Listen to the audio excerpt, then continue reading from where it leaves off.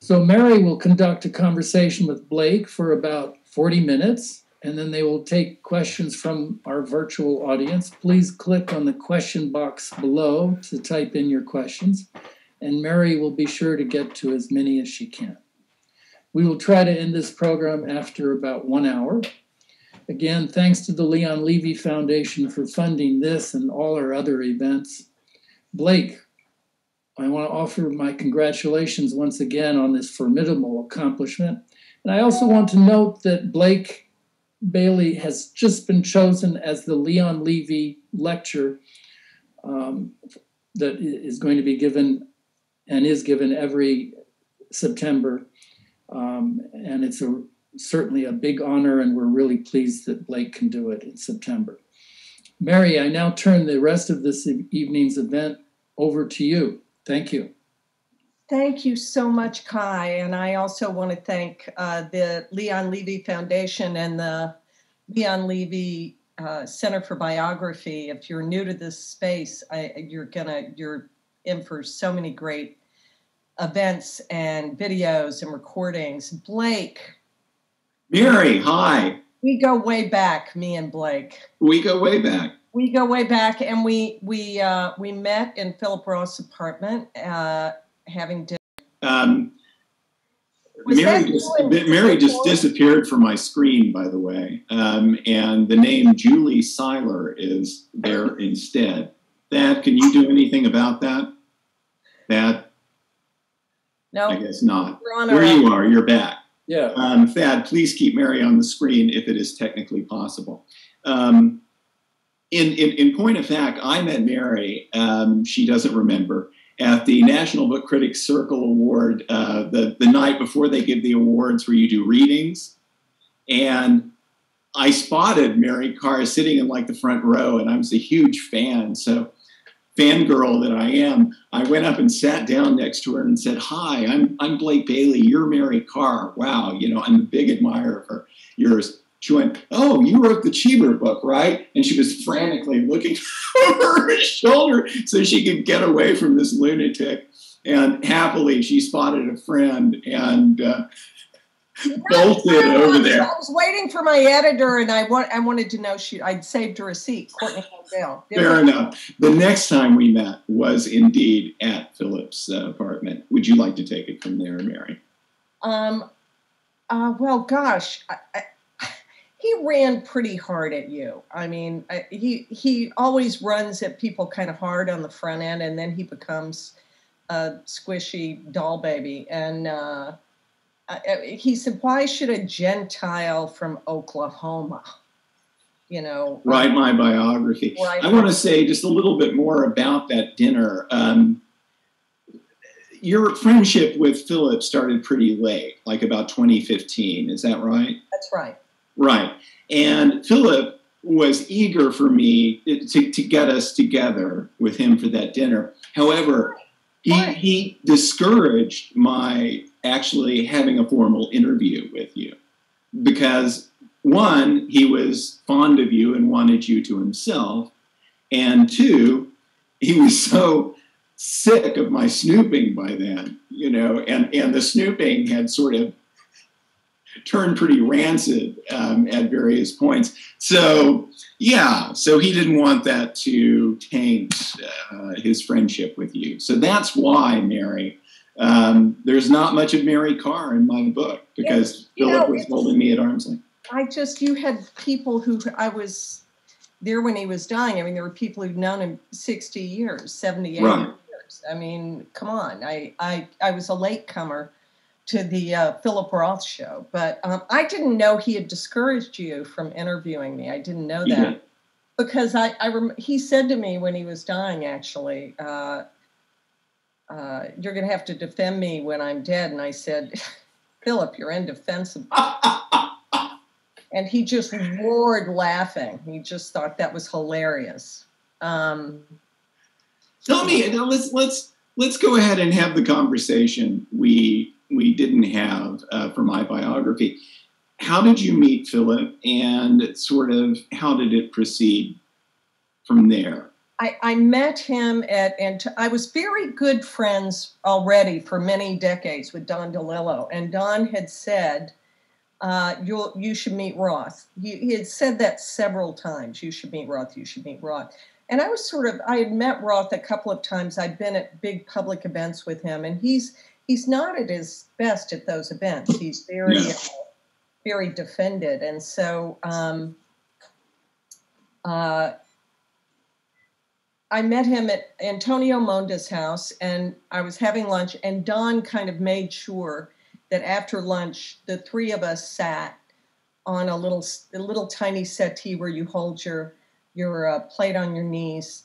And he asked me to dinner. And I said, great. And then he called me, took my number, he called me, and we made a plan to meet. And I walked into Eli's, and as we call him, the Gonif, I walked into the Gonif, and he said, just so you know, when I sat down, you're too old for me to sleep with. He was 82 and I was like 60. Right. And I said, Philip, I have not thrown any pussy at you. Like, don't get your hopes up, dude. And it seemed like from then on, everything between us was very simple and very square. And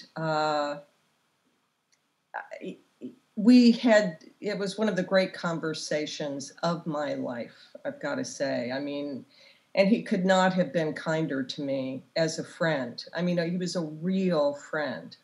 Right. I mean, the talk around my biography has often been extremely nasty where Philip is concerned. And I would ask people who are talking about canceling Philip, this conversation is especially rife in Europe right now, especially in England, because the Daily Mail and the London Times wrote semi-approving pieces about the prospect of canceling Philip Roth, given certain revelations in my book. Bear in mind a couple of things. There are more. One, whatever the occasional raffishness of Philip's private life, he spent the vast majority of his waking hours alone in a cottage in the woods of Connecticut, standing at a desk, sometimes for 12 hours a day. How much harm can you do in that blameless activity? And creating, I might add, great art.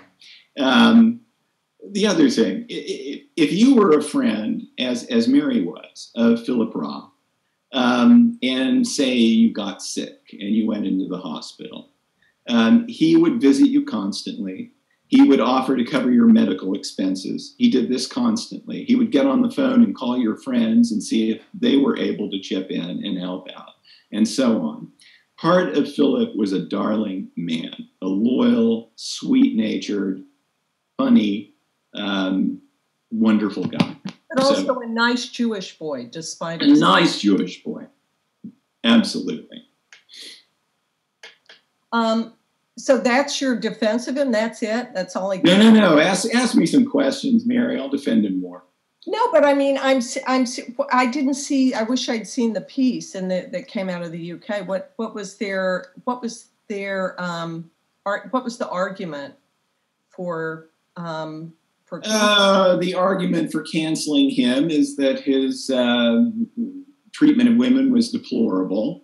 That he used Joel Canero when Joel would, pick students for his oversubscribed classes at Penn, that he used Joel, in Joel's word, as a pimp to pick good-looking young women for Philip to sleep with. I should add that Philip only actually slept and had affairs with two of his Penn students. I am not saying that in an approving way by any means, but it was a different time. The relationships were eminently consensual. There was no question about the students' grades being affected because they were both brilliant. One of them graduated summa from Penn and went on to graduate school at Princeton. And the third student that Philip had an affair with of any sort of significance was Lucy Warner, at the Iowa Writers Workshop, and only 6 years separated her from Philip, who was quite young at the time. He was 28, and he was trapped in a ghastly marriage. And eventually those two, 50 years later, reconnected and became dear, dear friends. So it's not as sinister as they make it out to be. It's, But I mean, and various other things in the book. And Clara Bloom, Mary. Of that generation of writers, let's exclude writers. Let's just say any men born before 1980, let's say.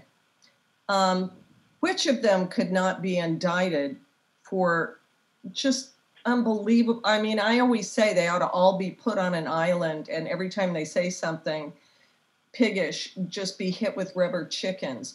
They should be put on. Well, okay, thank you, Mary. Philip said a lot of extremely piggish things. I mean, I'm not his unstinting advocate by any I won't use his term for it, but not only did he like to chase women, whether he was married or not, he made incredibly tasteless jokes about it. And if you took exception to the jokes he made about it, he would mock you. And he put a lot of these jokes in his books, Sabbath Theater, Portnoy's Complaint. Let me name one of them. When Sabbath was contemplating suicide, and he was thinking of what he wanted to put in his will, and he thought he would leave a bequest to the university that had just fired him for sexting with one of his undergraduate students. He would leave a bequest of $500 a year to be given to the graduating senior female who had fucked more male professors than any of her classmates. And Philip said, and liked to say, that Mickey Sabbath was the most autobiographical character he ever created. Okay, that's likely to rub some people the wrong way. But do you think that that's true? Was he most like Mickey Sabbath? Only one side of him was most like Mickey Sabbath, but that side decidedly so, yes. But was he worse than Saul Bellow, who was just more closed-mouthed about it?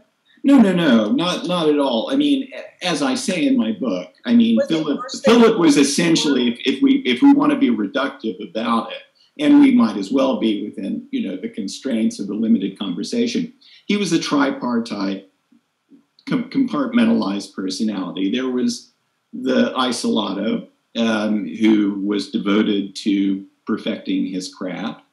And I think that's the dominant part of Philip's adult personality. There was the nice Jewish boy who was the patsy who'd been suckered into marriage by crazy Maggie, his first wife. After his father kind of told him his whole life he was going to be deceived and be a schmuck. And then he got deceived by, we should tell the story. Yeah, of course. I haven't read the book. Here's what happened. Maggie Martinson was a secretary and short order waitress at the University of Chicago. She was 5 years older than Philip. She had 2 children, both of them emotionally troubled and all but illiterate, and from a previous marriage. And they met in 1956, and they'd been on and off, in a very volatile relationship for about 2.5 years. And Maggie had lost her apartment in New York, and she was living, as Philip tells it,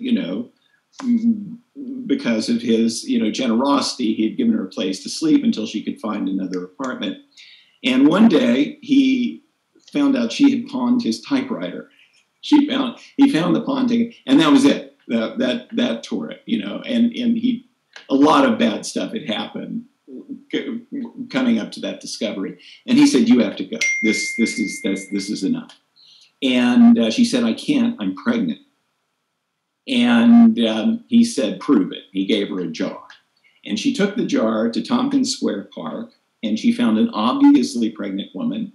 And for $2 or $3, she got some urine from the woman, which established that she was pregnant. And Philip agreed to marry her.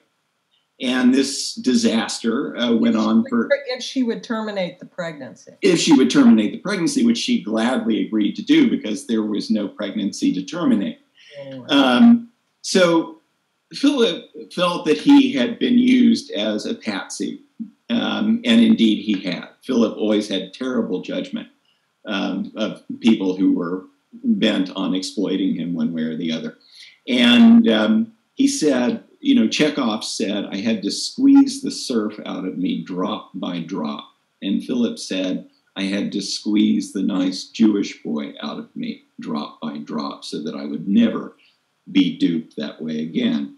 So, you know, but he never squeezed the nice Jewish boy out of him altogether. So you have the isolato, you have the nice Jewish boy, and you have Mickey Sabbath. And Mickey Sabbath was a not by any means inconsiderable part of Philip's personality. But I would just like to say, I mean, I knew him so late in his life that maybe if I had met him earlier, we would never have been friends, given who I am and who he was. But as you saw on his deathbed, Jesus Christ. It happens. I have the ringer turned off my phone. Why is it ringing? Sorry, decline. There we go. I apologize, everybody. Not at all. I turned the ringer off and it's ringing anyway. Yeah, maybe we wouldn't have been friends at all, but at his deathbed, I mean, I've never seen so many smart women in my life. And, right. You know, me, Judith Thurman, Barbara, who had been the head of the theology department at Hunter. Susie, Julia, Ann Mudge, who was 86 years old and had to have a helper get her there. Right. Who ran a famous Virginia stud farm.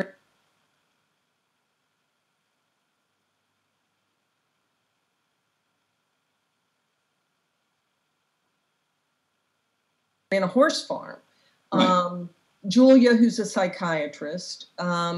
You know, just enormously, Judith Thurman, who the great biographer who was speaking in this venue not so long ago, and I was in the audience, and me.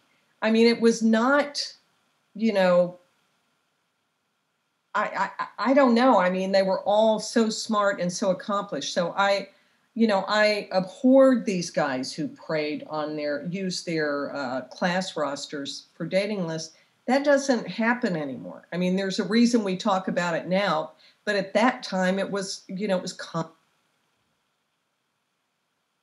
common practice. Absolutely. I'm trying to, Brooke Allen reviewed my book in the New Criterion, and she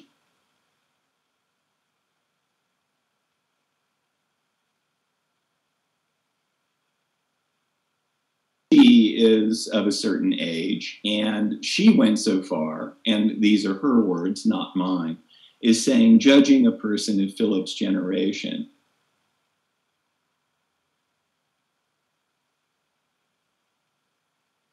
is impertinent and presumptuous. That's what Brooke Allen said. Well, I do judge him. I do. Sure. I judge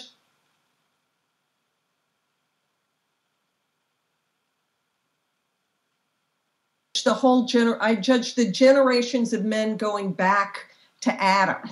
You know, I judge them all. But I also have spent a lot of time in China.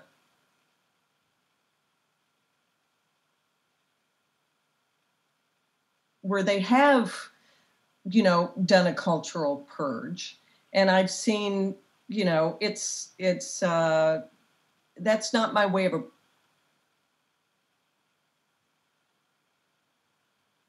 that's not my way of approaching it. I think it's important to have the conversation and not act like that's not part. But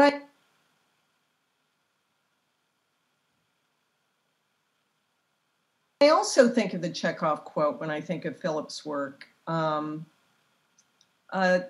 it's not the writer's job to solve a problem, but to represent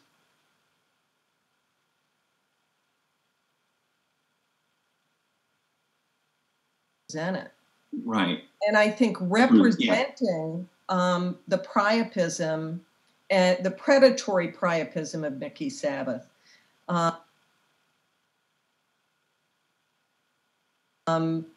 is, in a way, does a great service to the feminist movement. I mean, I think, you know, but it's I think so too, you know, and Philip said,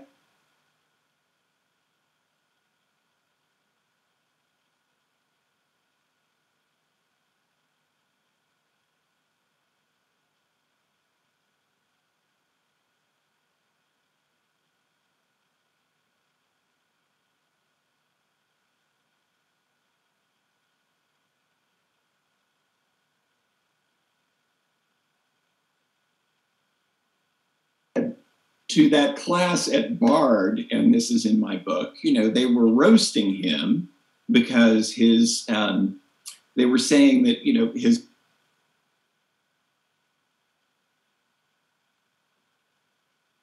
male characters have roundness and his female characters are invariably, which is not true, flat or unsympathetic. And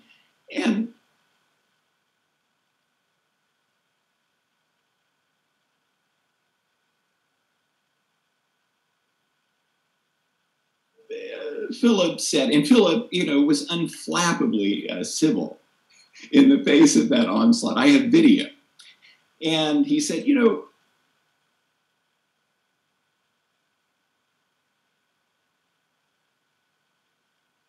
I want to know how women think. Don't you want to know how men think?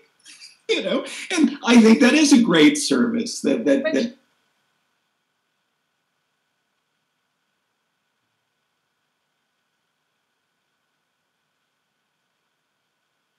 you know what? The problem is that's all we've heard for 2,000 years. So I'm going to... They said that too, Mary. That's all we've heard about for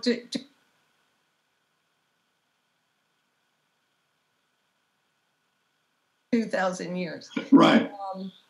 But he was still... I did want to go back to how hard he ran at you about being a...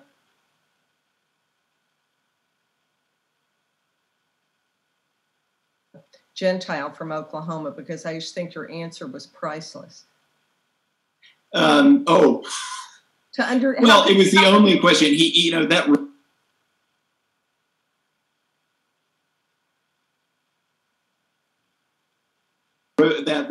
interview, that grilling went on for about 3 hours.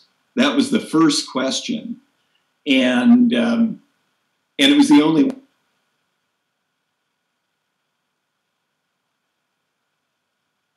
one I was prepared for. I mean, I am a Gentile from Oklahoma. You know, it's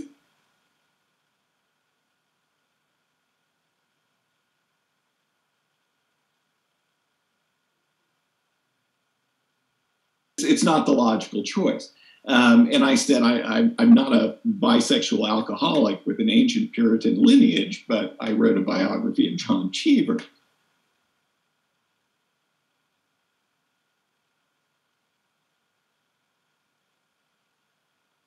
Which, by the way, is pretty much what Philip wanted to hear, you know, because all his career, he said, I am not a Jewish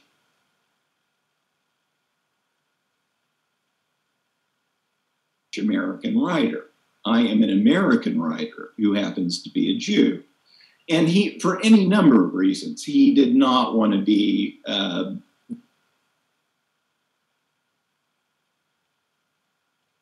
judged through a Jewish lens, certainly not a Jewish moral lens. He wanted me to bring that, as he saw it, a kind of objectivity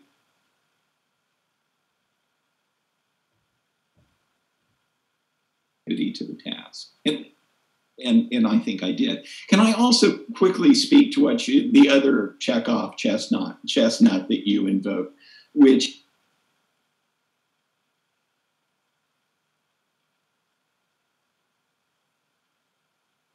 is, you know, it's not the artist. It's not the artist's job to solve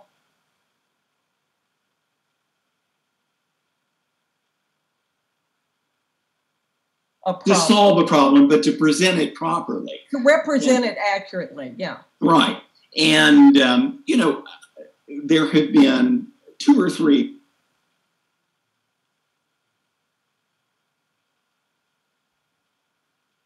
extremely vicious reviews of my biography by people I would venture to say knew what they wanted based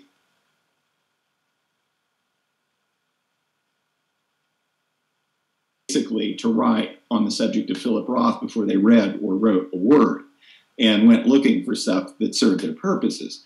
But basically, they say leaves me bemused because that suggests that when I say that Joel Canero felt like he was, fulfilling the role of a pimp as an esteemed administrator at the University of Pennsylvania, that people will think it's a good thing to play the role of a pimp. Indeed, my including that assumes on the part of the reader that it is deplorable to force a friend into the role of a pimp, even in 1971. So I think I'm presenting the problem as Chekhov would have. I think you present the problem, and I think in some ways you talk about how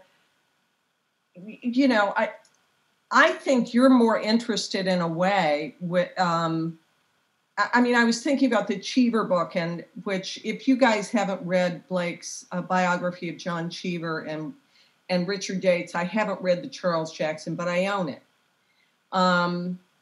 2 unbelievably great, like seminal biographies, and I knew Richard Yates a little bit, so in Cambridge back in the day. So I didn't know that, and I was a total Cheever maniac. Those stories are just faultless. It's funny though, like his performance of that ugly male sexuality. I don't like Sabbath Theater. No, it's not among my favorite. I've never liked favorite walking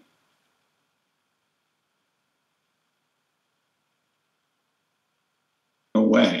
I mean, he loved that book. But I've got to say, it's almost a cliche to me, not the book,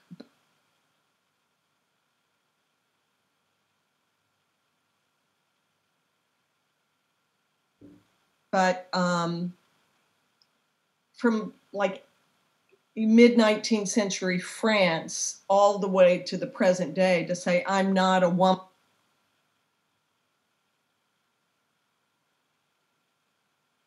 writer, I'm not a Jewish writer, I can't be categorized, I'm sui generis.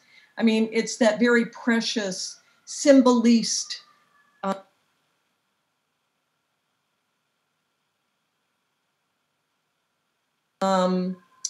capital R romantic refusal of anything that smacks of religion or anything that smacks of piety.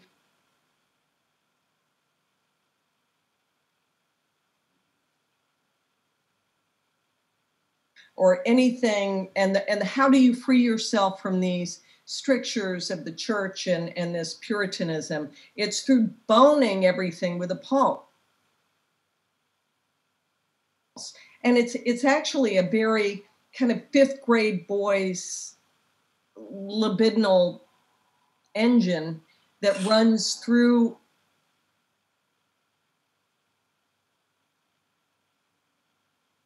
a lot. I mean, you see it in Baudelaire, you see it in Rimbaud, you see it in Philip, you see it in a lot of male writers, not so many women writers.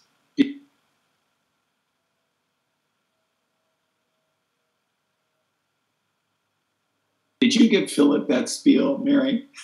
Oh my God. Do you think I didn't? I'm saying, no, I'm not.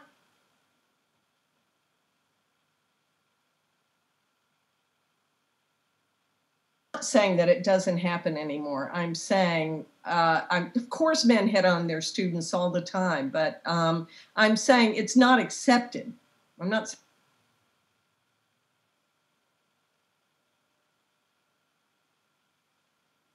saying it doesn't happen anymore. I'm saying it's not accepted. It's not acceptable. It shouldn't have been acceptable then. I had, you know, when Philip used to love to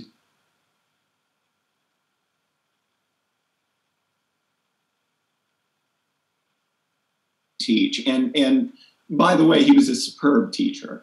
Read, you listeners out there, read Lisa Scottoline. I hope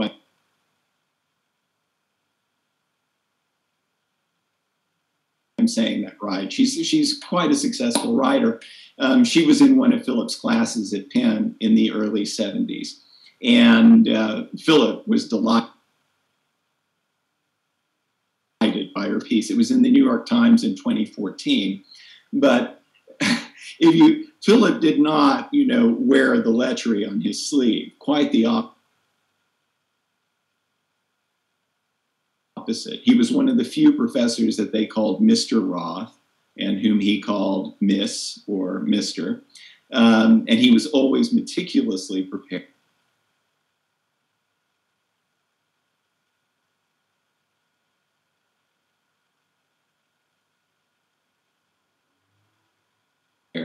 And of course, brilliant in his insights and devoted to teaching. He loved teaching. But that experience at Bard in 1999,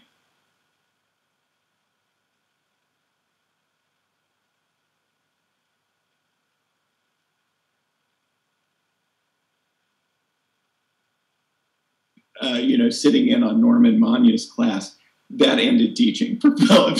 He saw the way the wind was turning, and he never.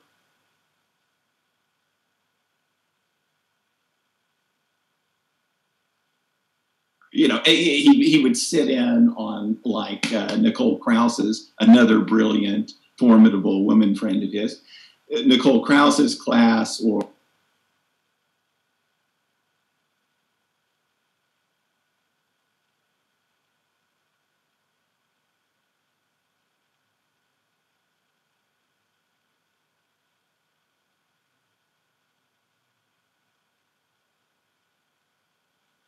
Ben Taylor's class, but he wasn't interested in teaching himself anymore because.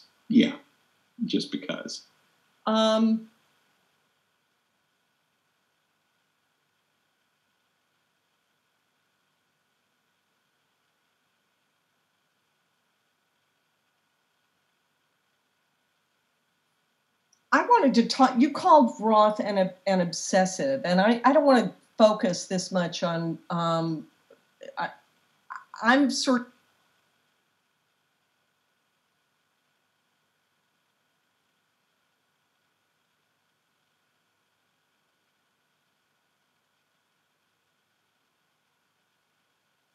I'm such a fangirl of biography that being able to talk to you about biography, I just want to ask some very dumb questions. Please. I've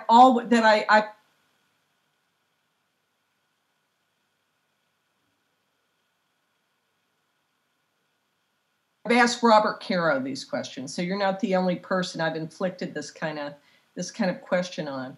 How do you organize? Like I've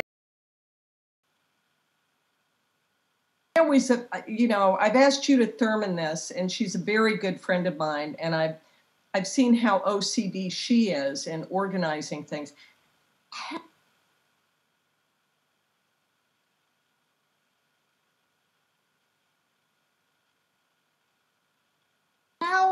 How you organize your material different now, say with the Roth biography, than it was with Richard Yates or than it was with Cheever? Can you talk a little bit about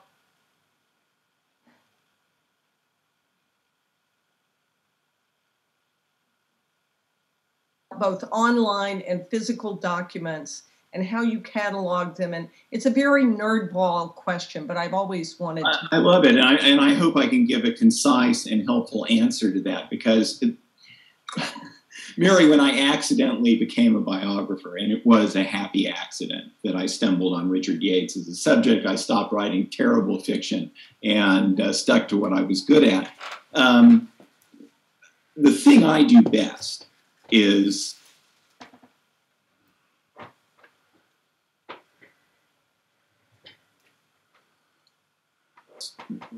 create the architecture of my book. And I really sweat over it. I mean, I take a couple of years with the mountain of material, winnowing it down, structuring it, you know, plugging this here and plugging that there. What I do, once I know that my research is done, and Kai Bird and I are going to have a conversation about this at greater length next month. So my computer is about to explode,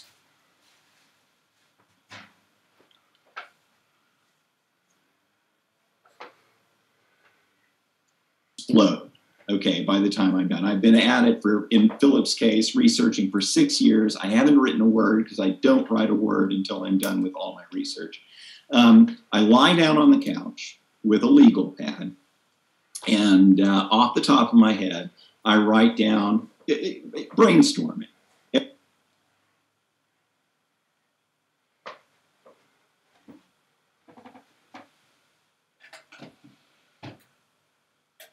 Every major theme and episode from my subject's life that I can think of offhand, because if you had to consult, you know, the record or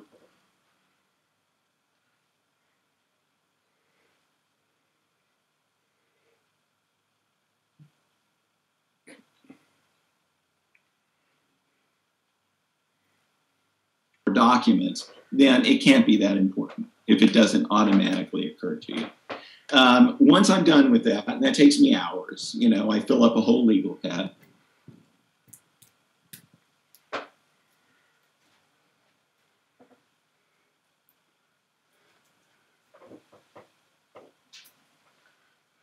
I type it out. It would be early life, Jewish experience, ancestry, or no? Or is it the but also individual key episodes.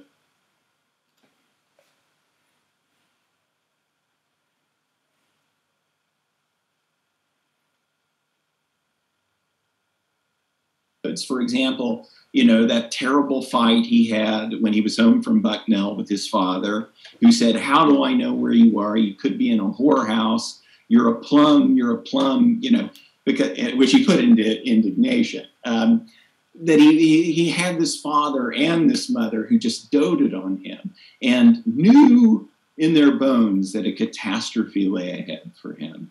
And so they had this terrible fight. And so finally, you know, when I'm typing it all up, I see, well, that's repetitive. This episode belongs attached to this theme, okay?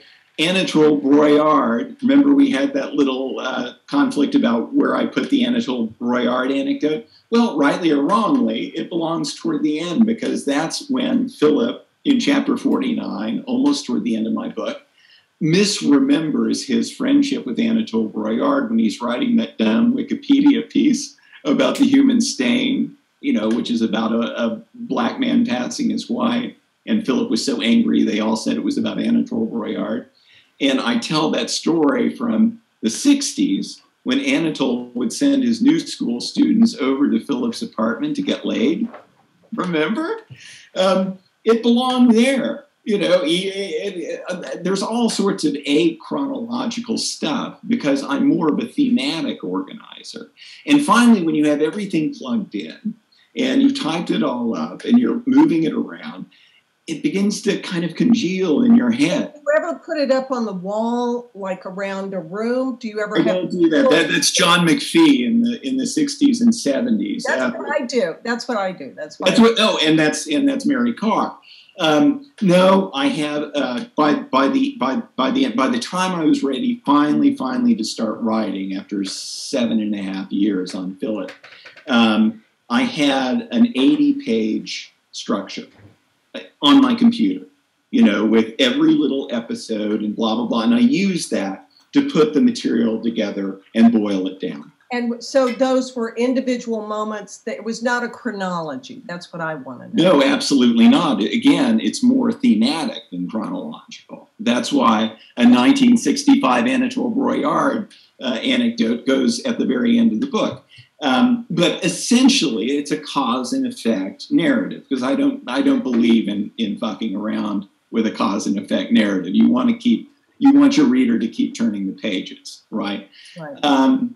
But yeah, anyway, so finally, I'm ready to start plugging. So look, and the last thing I have to say in response to this is that you have, like, the Maggie urine ruse. I had like 15 versions of that story from various people who'd heard Philip tell it this way. He'd written it in My Life as a Man this way. He'd written it in the facts this way. Maggie had written in her journal, which I had, this way. And you have to collate all that and throw out the less reliable and less lively versions and so on. That's how I proceed. And I'm very meticulous. I'm very, very proud of how I go about that, because it's for me, it's the funnest part of the whole process. And did you do the same kind of thing with the Cheever biography? I've always proceeded that way. Again, I learned that while writing my first biography about Richard Yates, this is what I'm truly good at. This is what I should do. So there's nobody, there's no other, you didn't start at some point and do it all in chronology. Is it different working with a living subject than a dead one, because you met Ben? Oh, okay. Yeah, I mean, look, happily, Philip had kind of learned his lesson by the time I came into the picture. Philip had conceived his biography initially in 1996 as a riposte to the recently published memoir by Claire Bloom, Leaving a Doll's House, which presented him as a Machiavellian misogynist, okay? And let me say to that, okay, Leaving a Doll's House did permanent, irreparable harm to Philip's reputation, and arguably prevented him from getting the Nobel Prize. It is true, as Claire writes, that Philip was, rampantly adulterous, and it is true that he quite abruptly, without much warning, left her, abandoned her, and that's not a good way to behave.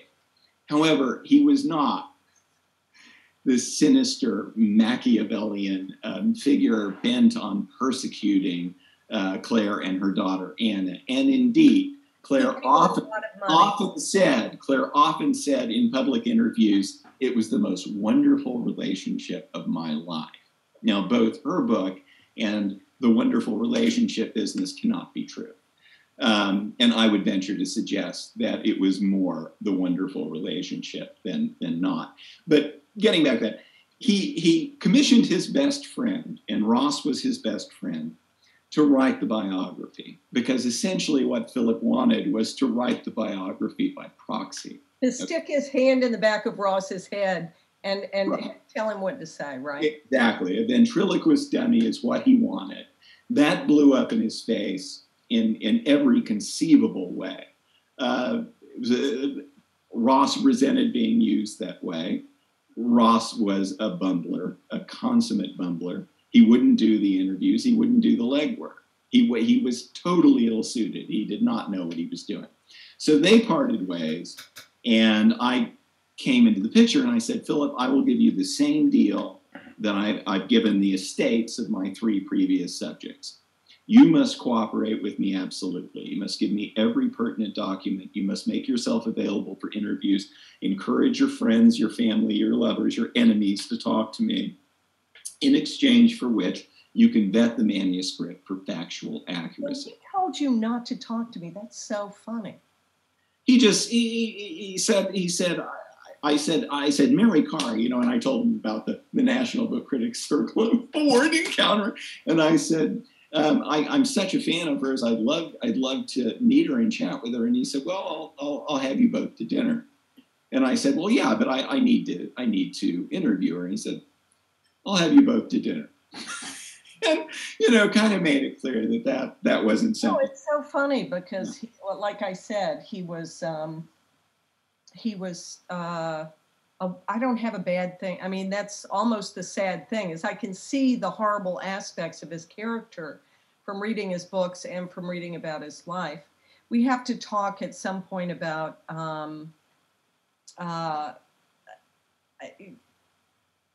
his response to Leaving a Doll's House, the Claire Bloom book, which I actually did read.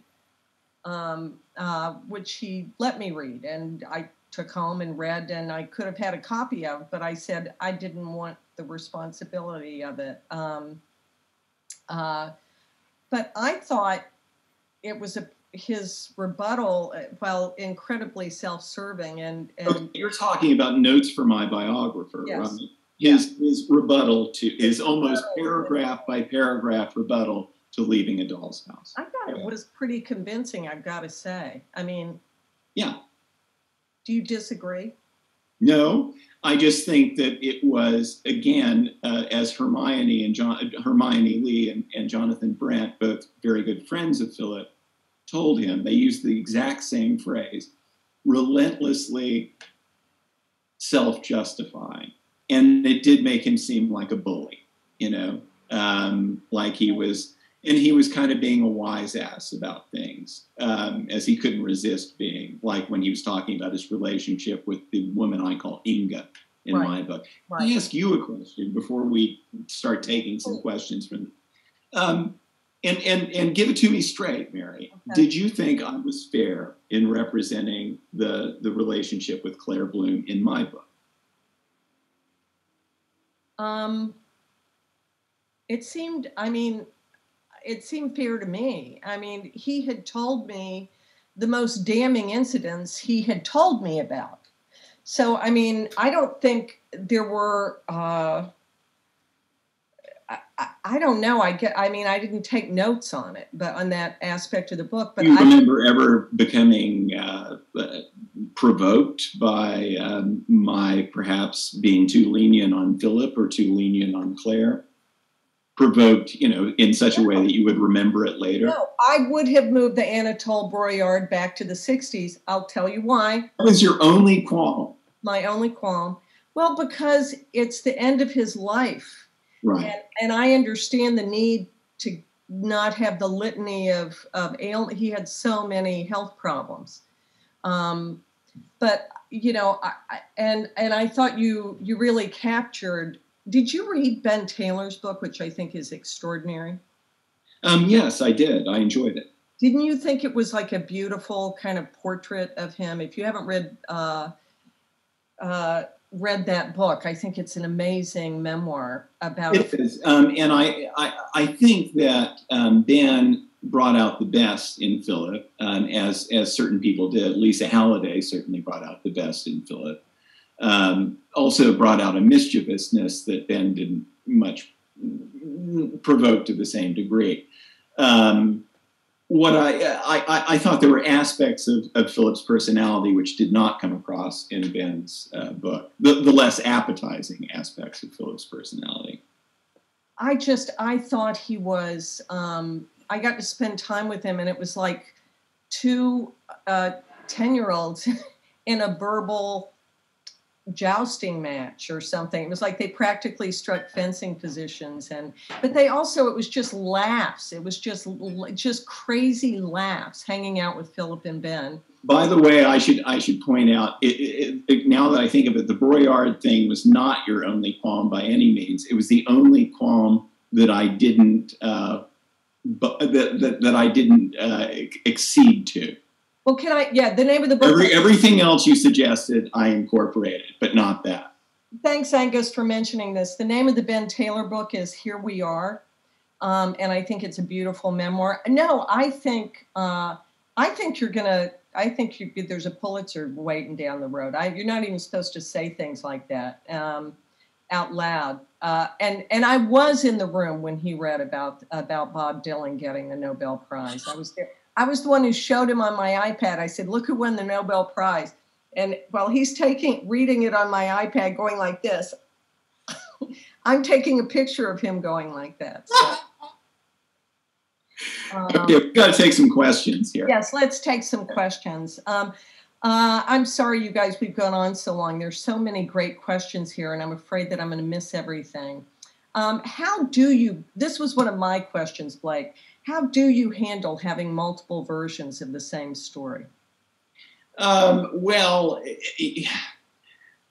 part of that's intuitive, but part of it is also just simply based on the documentary evidence. For example, Philip wrote in the facts that Maggie, when she went to get her abortion, actually went to a Times Square movie house and watched Susan Hayward in I Want to Live over and over, which of course is priceless and perfect. That's not what happened. That is because Philip tried literally hundreds of times to fictionalize the Maggie disaster. And as would happen frequently with Philip, what he remembered was not the real life episode, but the fictionalized version. Oh, okay. That's interesting. So I found letters that Philip had written at the time after Maggie confessed to him in the early 60s saying she didn't have an abortion because there was no baby to abort. She sat in a Turkish bath. Oh, okay, so you always go with the contemporaneous version and not the one 50 years later. Also, and I'll give you one more example. Philip and I got in a tiff because he saw my note. He had said to, I'm blanking on her name, some person who was writing a book, that Maggie stayed in Alden's apartment, at St. Mark's Place in the summer of 1958. And Philip said, I was only there for a single afternoon. Well, that's not true. Philip and Maggie colonized the place and slept over many, many nights. And Philip saw my notes. It was the one time I showed him my notes, and he went, that didn't happen. And I said, that's what Gene Lichtenstein, the assistant fiction editor at Esquire back then, told me. And his wife was there. Cynthia Lichtenstein was Maggie's roommate. And he said, well, why do you take his word over mine? And I said, okay, he remembers your friends Tom and Jackie Rogers sleeping in the other bedroom. Now, he never met Tom and Jackie Rogers before or ever after that. So why would he make that up out of whole cloth, these people he didn't even know? Sure enough, Susie Rogers checked her father's journal, and he had made an entry about Phil and Maggie sleeping in one bedroom and they're sleeping in the other. So you can kind of just put the puzzle pieces. You kind of put the puzzle pieces together. I have an idea about this. Which novels did Philip take the greatest pride in? We know the one he hated the most. The Humbling? Oh, I thought it was Portnoy. I thought it was... Oh, no, you're right. No, he didn't hate Portnoy as a work of art. I mean, he saw its merits, but it ruined his life as he saw it. Every time someone regarded him as an unserious person, as a jerk-off artist, a fuck artist, as he put it, he blamed it on Portnoy. Every time he was mistreated as he saw it by cultural journalism, Portnoy, etc. Did they ask for works that he loved, took pleasure in, right? The Great American Novel, a terrible book about terrible, endless baseball book with hit or miss gags, most of them just breathtakingly tasteless. Racist jokes, women jokes, but he just had a ball writing. He kept his baseball mitt next to his typewriter and just had a whale of a time. He, of course, was justifiably proud of American Pastoral. American Pastoral is my favorite book of his. Well, it's my second favorite book. What's your favorite book? The Ghostwriter. Oh, I like The Ghostwriter too. They're actually nip and tuck. Those are the two. Those are my two favorites. Well, those are my two favorites too. And I love Patrimony too. Oh, Patrimony. Yeah, for everyone Again, who thinks that, Philip is that grim, beetle-browed person in all the later photographs? Read Patrimony. I mean, he was such a darling son to Herman. Would get in bed with him and hold his hand and give him warm milk. And, he was the perfect Jewish son. Read Patrimony. But the thing about American Pastoral, just briefly, was, the criticism was becoming more and more caustic that Philip was a self-referential writer. And even Philip himself said, Bellow and Updike take a flashlight and point it out into the world, and I keep pointing it into the same hole, okay? And Updike just ripped him a new asshole when he published Operation Shylock, which had not one Roth-like alter ego, but two characters named Philip Roth. So Updike wrote this just demolition in the New Yorker, and Philip said, by God, and he writes this beautifully objectified panoramic tragedy about the fall of Newark in the 60s and the loss of innocence, and a good, decent man, a businessman, an industrialist, Swede above, being blindsided by... Even the idealistic daughter, I think, is a kind of a wonderful character. Absolutely. So anyway, there you have it. I'm just looking, blah, blah. I want to be sure. There's a woman here who hated me. It's okay. Blah, blah. We name drop too much and we're rude. We do? Yeah, all the name drop. I mean, once you drop Philip Roth, what else? I mean, blah, blah. I'm sorry, I'm looking through this. A lot of it is just this woman saying how much she hates us. Clearly, he was a friend of Mia Farrow. Yeah. Mm-hmm.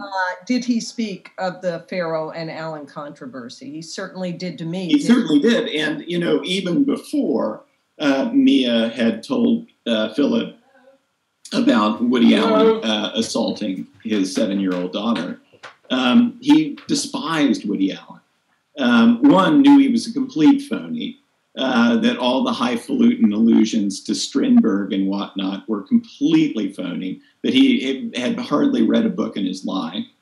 And he just thought he was a bad artist, thought when he was trying to be serious, he was mawkish, like, the blind rabbi dancing with his daughter at the end of Crimes and Misdemeanors. Claire Bloom played Martin Landau's wife in that movie. So she had been in close contact with Woody Allen. She said, there's something wrong with that man. He, as a human being, he doesn't exist. I know Mia too, and I also know Dylan Farrow, and I stand by her and support her, and I know what she's saying. A thoroughly decent person. And anyway, Mia adored Philip, and vice versa. Well, it's hard not to like Mia. Hold on. While Roth gave you access to papers and to people he knew, were there some aspects of his life that you chose not to include? I can think of only one episode that I made a conscious decision to exclude. And I can explain it without going into the niceties of the episode in question. It had to do with Inga, who is the model for Dranka, the insatiable Dranka in Sabbath's Theater. And it was a peccadillo of theirs, which does not reflect credit on either party. But I excluded it because, one, I already had enough of that sort of material that I did put in the book. And two, it would be just gratuitously embarrassing, and it didn't harm anybody except Philip and Inga. So that's why I left it out. That's what the great question from Andrew Bine. I wondered about this. How much of what Blake learned could he not include due to insufficient evidence? Something that you just couldn't marshal enough evidence for that you knew it was true. That, you say this is Andrew Bine wrote that. Andrew, that was not my problem. My problem was that I was starting to hear stories for the 5th or 6th or 7th time. Okay, so there was no case that I didn't have enough documentation for.